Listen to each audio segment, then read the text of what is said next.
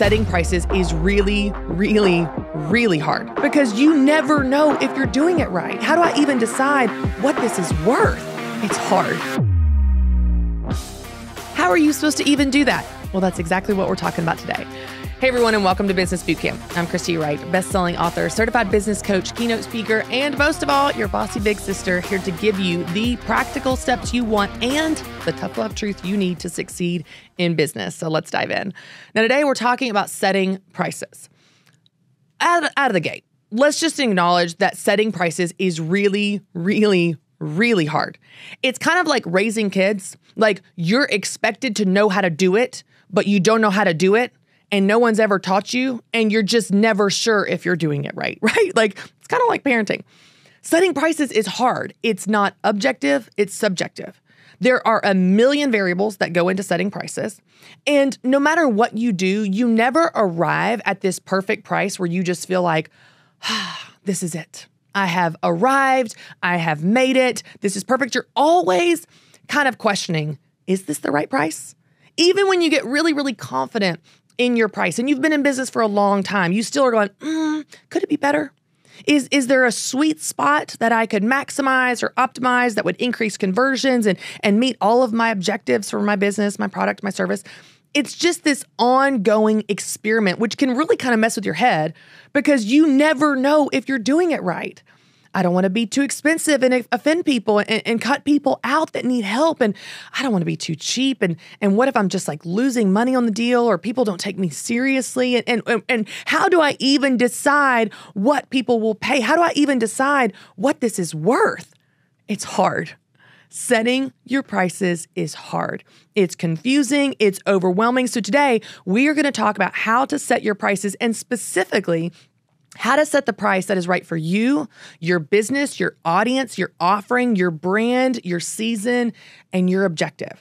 So today is going to be really, really tactical. I'm going to give you 7 questions to ask yourself to figure out the price that is right for you and your business and your offerings. And then I'm going to give you 3 rules to follow no matter what price you land on. Okay, so we're going to cover a lot of tactical things today. And because I know I talk fast and because I don't want you to have to take notes to keep up with me, I have created a free pricing guide for you. This has all the notes from today's episodes and some bonus exercises for you to set your price. You can get that by going to businessbootcampshow.com. So go to businessbootcampshow.com to download your free pricing guide. It's going to have the notes from today. But let's go ahead and dive into my 7 questions to ask yourself to start to get an idea of the price that's right for you. Are you ready? Number 1, what type of brand do you want to be? What type of brand do you want to be? How do you want to be positioned in the market? There are a lot of ways to position yourself, and the type of brand that you are will inform the price that you set. For example, in my course, Content Creator Academy, I walk people through this branding template where you make some decisions about your brand. Are you more economical or more luxurious? Is it more everyday person or is it more elite and exclusive? And as you identify the type of brand that you are and want to be, it's going to inform your price. Because if you want to work with a high-end client and you want to be seen as a very elite, exclusive, high-end, expensive, quality brand, you can't price cheap because that doesn't match that. So start by looking at yourself, your personality, your values, your business, the brand of your business, which probably reflects you as a person, and decide the type of brand that you are, the type of brand that you want to be. When you get clarity around that, when you write some adjectives of the type of brand that you want to be, it's going to bring some clarity to your pricing. It's going to begin to narrow the range of what you should charge because you begin to see, because I'm this type of brand, I should charge this much. So the first question you ask yourself is, what type of brand do you want to be? When I worked at Ramsey, I was a part of the Ramsey brand, and that obviously is a brand that is more affordable. They're working with people digging their way out of debt, and so it's more on the economical side. So my courses at Ramsey were like $100. Well, when I left Ramsey, I decided that I wanted to change my brand. I knew my value. I knew my worth. I knew the industry I was going into with training speakers.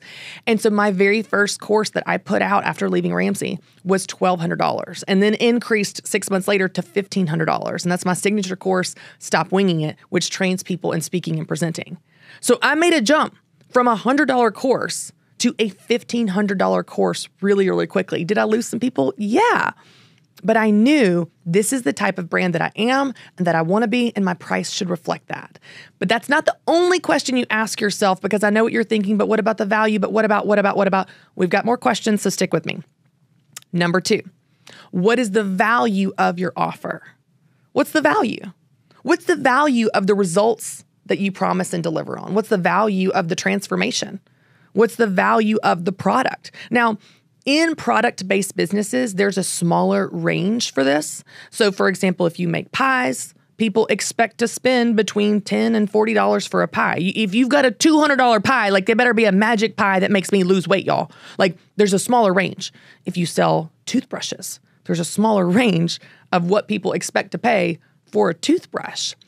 When you're in a service-based business, this range is wide open. It really is. You've got keynote speakers that will do a 1-hour presentation for free, and you've got keynote speakers that are $250,000 for an hour keynote. You've got photographers that will do your wedding for free, and you've got photographers that are $50,000 for an hour with them. There's a much wider range in the service-based business, but here's what I want to help you with this. When you're in the service-based industry and you're not just marking up your cost of goods like product-based businesses usually do, when you're in the service-based business, I don't want you to ask yourself, what do I want to make per hour? This is a common mistake of service-based businesses. They think, I'm a photographer. What do I want to make per hour? That's what I'm going to charge. No. I want you to ask yourself, what is the value of the service I provide? What is the value of the service I provide? What's the value of the transformation? If you're a counselor, what's the value of mended relationships? What's the value of the transformation in the family because of your counseling sessions? In my world with speaking, so I train people in speaking and presenting. I have multiple courses that help people with this. I do one-on-one coaching with them and so on. What's the value of me training someone to give an unbelievable hour keynote presentation? Well, starting level speakers in the business world are making $3,000 for an hour keynote. That's probably average for beginner business speakers. $3,000? So if I teach them how to give an unbelievable presentation, how to get booked as a speaker and give an unbelievable keynote where they're going to get rebooked because they were so good, what's the value of what I've just taught them? They're getting an ROI from my $1,500 course instantly. So don't ask yourself what you want to make per hour. Ask yourself, what's the value of the transformation and results that I provide? So what is the value of your offer? Number 3, what type of client do you want to work with? What type of client is your ideal client? Low price points attract low income clients, and high price points attract high income clients. It's just the reality. But when you're working with a low income client, there's a race to the bottom where when things need to get cut and they're tight on their budget, you're going to get cut. There is no ceiling when you're pricing more expensively. When you're working with a high income client, there's no ceiling. There's no top to it.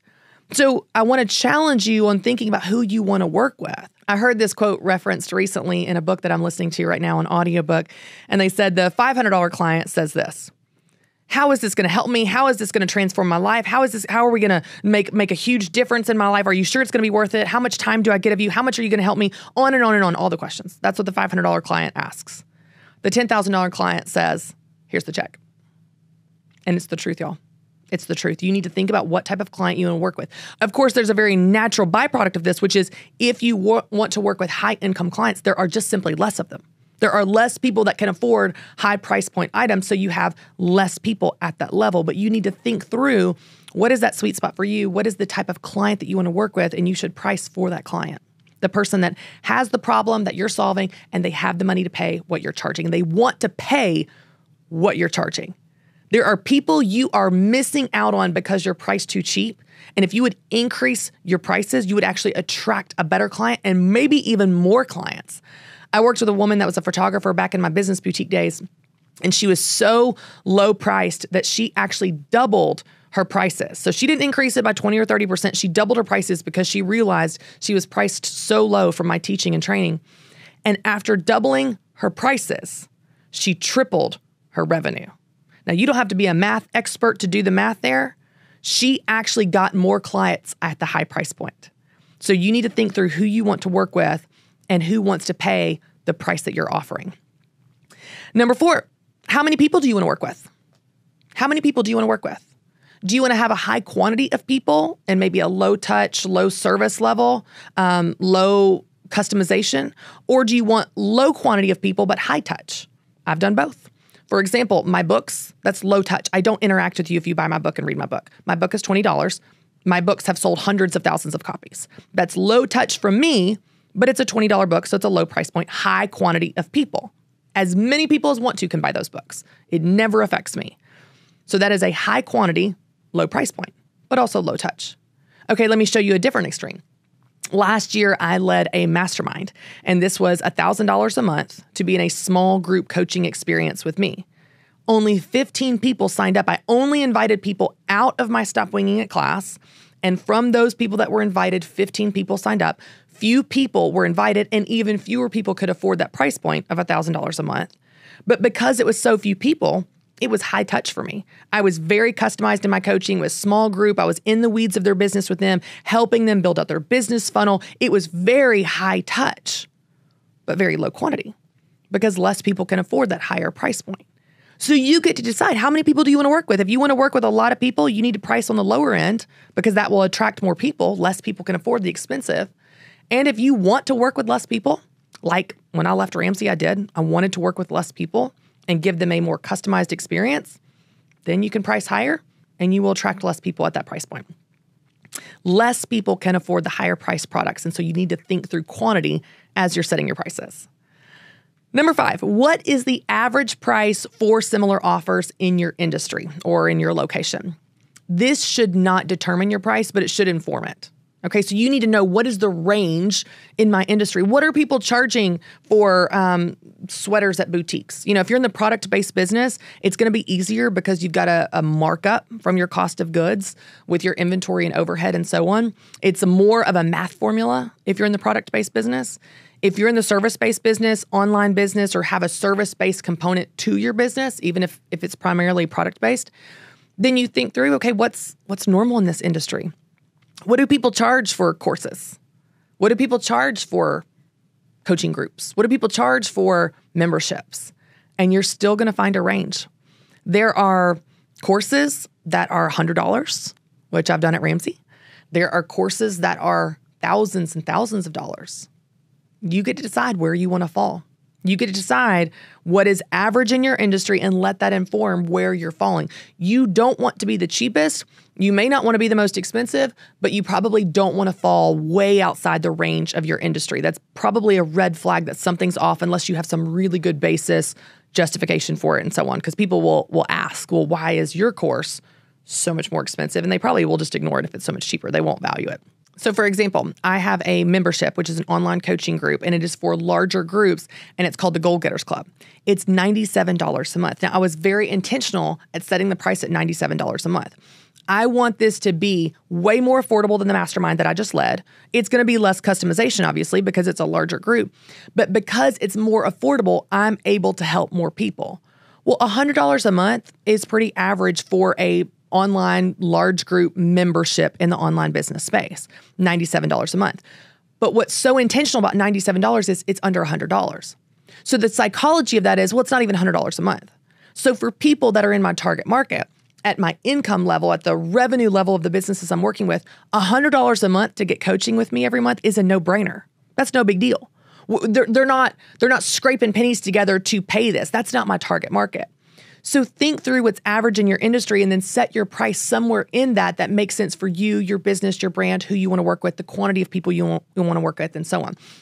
All right, number 6, how much time does it take you? Not actual time just at the time of fulfilling the service for service-based businesses, but all the time. So if I'm booked for an hour keynote presentation, that's not just an hour of my time. There is the time to prepare the talk. There's the time to prepare the slides. There's the time on the phone call with the client, learning about the audience. There's the time booking travel. There's the time actually traveling. There's the time away from my kids in hotel room. There's a lot of time that goes into me delivering an hour keynote presentation in another state on someone else's stage. So what is that for you? If you're a photographer, you know it's not just the time that you're physically taking photos. There's the editing and the uploading and the talking to the client ahead of time about all their dreams and goals for the shoot and so on. So take into consideration emails, scheduling, the back and forth, the customer service. Take into consideration everything that goes into fulfilling that service, serving that client. What is the time it takes? How much time does it take you? And take that into consideration to make sure that your price is set in a way that you're actually making money. And then number 7, of course, you need to consider your cost of goods. This is not last because it's least important. It's last because it's the least exciting. What are your COGS? Your cost of goods sold. This would be your physical products. If you are selling shirts or purses or journals or whatever the thing is, what are the materials or the ingredients or whatever that goes into you creating that product or fulfilling that product? Of course, you want to take into consideration as well packaging, shipping, all supplies. All supplies that goes into it, you need to consider that to make sure you're actually making money in your price. Now, after you answer all these questions, you're going to come up with a price range that is something you experiment with. It's not a set it and forget it. You're always experimenting and trying new things. It's not a formula and it's not objective. It's always going to feel subjective and you're always going to make a couple people mad. There's always going to be someone saying your price too high or your price too low. You've got to navigate this in your business in finding what is right for you, finding confidence in the price that's right for you, your brand, your values, who you want to help, what you're offering, who you want to be, and what is right even for you in this season. What you charge today may be different than what you charge in 5 years, and that's okay, depending on the amount of people you want to work with and the type of brand that you want to be and so on. When I first left Ramsey, I only offered one-on-one coaching, which starts at $3,000 a month and goes up to $10,000 a month for one-on-one coaching with me. And then I added a course, which was $1,500. And then I'm now adding lower price point items like courses that are $200 or a membership that's $100 a month. I'm still doing those high price point things, but I'm diversifying my offering. So now I'm able to help people at multiple income levels and in multiple ways. You can do the same thing. But the most important thing is that you find a price or prices that are right for you. I do want to challenge you though. The only difference between you and another business charging more than you is that they had the confidence to do so. They had the courage and confidence to do so. So stop looking at pricing as just a mathematical formula. It's much more than that. It's an exercise in strategy and confidence.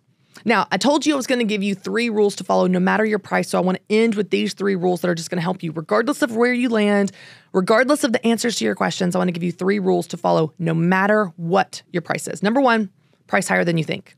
Just do it, y'all. Just price higher than you think. You're going to be all squirmy and insecure and imposter syndrome and feel weird about it. Just do it. And you know what's going to happen? Literally nothing. No one's going to blink. No one's going to freak out. And then you're going to go, oh my gosh, it worked. It worked. Price higher than you think. You, in fact, will probably just attract a better client, maybe even attract more clients, and then you're making more money. You're welcome. Send me your thank you notes later. You're going to make more money. Price higher than you think. In general, especially women, always undercharge. Just trust me on this one. Price higher than you think. Rule number 2, offer more value, not discounts. Offer more value to incentivize conversions, not discounts. Don't let discounts and sales and coupon codes be your technique to get more people in the door. That is going to devalue your brand, and you're going to train them to expect only discounts. You're going to train them only to buy from you when you're running a sale.